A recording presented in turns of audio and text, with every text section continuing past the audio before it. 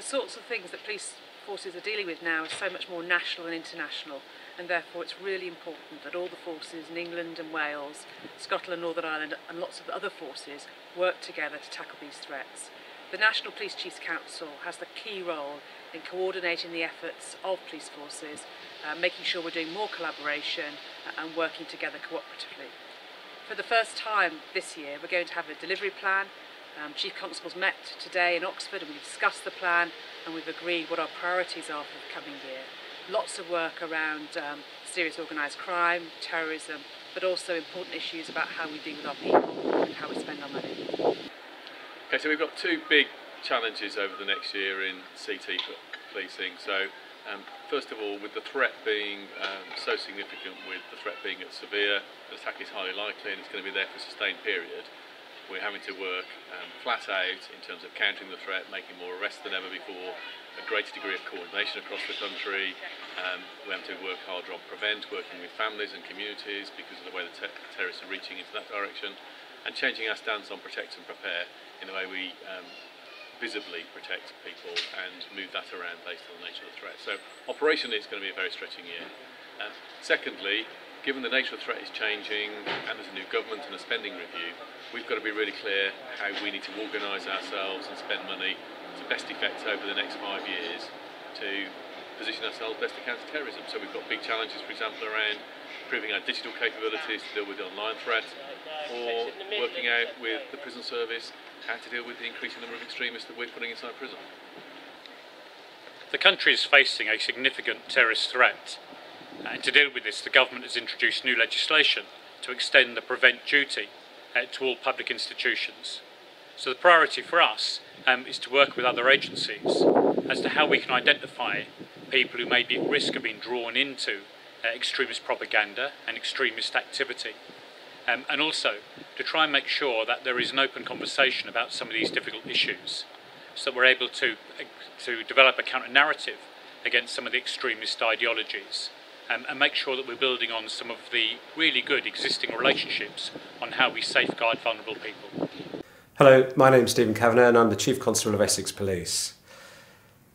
Crime has changed enormously as we've changed our lives in the way that we live in a digital age, the way that we communicate, the way that we trade, the way that we produce goods offers us enormous opportunities as communities, but it also offers enormous opportunities for those who wish to cause harm. Child sexual exploitation, child abuse imagery, handling stolen goods, sale of drugs and so many other things. The challenge is immense. How do we become more effectively, consistently at the very front line? This is no longer a specialism. Digital investigations and intelligence affects every single one of us, and we need to recognise the victim of those crimes are just as much victims as those of burglaries and motor vehicle crimes. The NPCC has pulled together a capabilities management group that they've asked me to chair, in which we are trying to identify what skills you need to combat these crimes and to meet victims' needs more effectively. The NPCC, with the support of the college and the Home Office, is making sure that you are given the right tools to do the jobs and to fight crime, not just for today and yesterday's crimes, but tomorrow's crimes too. One of the greatest challenges the police service is going to face in the 21st century has to be child sexual abuse. And when you look at the increase in the volume that we're now having to deal with, it is quite staggering. We're now predicting an 88% increase this year, and potentially up to 70,000 investigations, which is a huge increase on those figures of 2012. The problem with that is the fact is that by the time somebody reports being a victim, the damage is done and it's too late. So the debate and the dialogue that we have to have is with our partners to say, how do we prevent people becoming abused in the first place?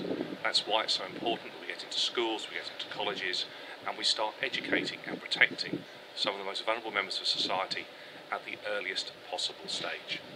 Thereafter, we have to ensure once somebody has been a victim that the service is responsive, and it's every police officer and police staff member's responsibility to protect the vulnerable. The challenge that the NPCC faces now around demand is essentially to better understand the demand that the police service faces. That's why we've been working with the College of Policing, who produced a really good report in January this year. But actually there's more to do. So the NPCC will kick off a piece of work that will be complementary to the college's work, and I think it will probably look at 4 areas. It will look at predicting demand, it will look at the productivity of our staff, it will look at the resourcing and supply side, and also communication, and that's about the authentic conversation with stakeholders and with members of the public. It's a real privilege to be the chair of the National Police Chiefs Council Workforce Coordinating Committee. It's a really focused group dealing with many of the most important issues for our workforce today. Diversity is still incredibly relevant for us, but not only that is the well-being and safety of our staff. As we sometimes ask them to work ever harder, we need to make sure that we're looking after them as best as we can.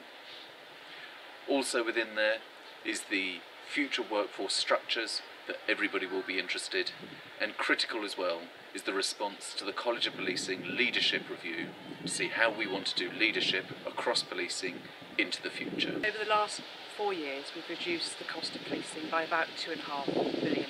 That means there's about 36,000 less officers and staff than there used to be. We listened to the Chancellor's budget last week, and it's clear that we're going to have more cuts in our budgets over the next 3 or 4 years, probably the same sort of level as the last 3 or 4 years. There's a significant challenge. We are determined that we're going to protect and safeguard the public, but in order to do so, I think we're going to have to police in different ways. Chief Constables have spent a lot of time over the last day or so thinking about how we can protect the public with much smaller budgets.